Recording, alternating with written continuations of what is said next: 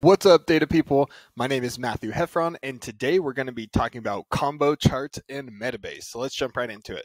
So the first thing we're going to do is go up to New, and we're going to ask Metabase a question. We're going to look at the orders table.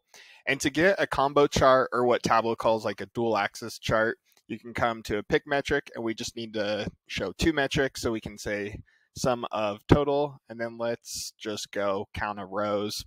We can pick a column to group by. We'll go create it at by month. And we'll move my face and we'll hit visualize. And just like that, you can see we have a combo chart. You have the sum of total on this side, the count on this side.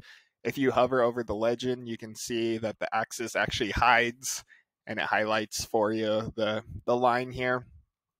All right, so it's pretty cool. Let's see what we can do with the editing. So we can go into settings. You can see here we can grab this, we can move this around, we can change the colors. If we go to the ellipses, we can do the different styling here. We can make this a currency. If we come over here to the style, one thing I wanted to point out is if you wanted this to be an area chart, you have that option. If you needed it to be a bar chart, you have that option. For now, I'm just going to put the display type back to a line. Cool. Let's go ahead and look at the display. You also have the goal line, trend line, and show values on data points. You can toggle any of those on.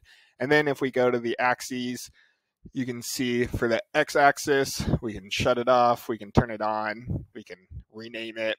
Same for the y. We could shut it off, turn it on. Then we have a couple other options. We have the split y-axis when necessary and this auto x-axis range. Again, you can toggle those. You have this different scales we can select, and show lines and marks. You have that option as well. So that is a quick rundown of the combo chart. Hope that helps. If they do, please like and subscribe, and I'll see you in the next one. See you guys.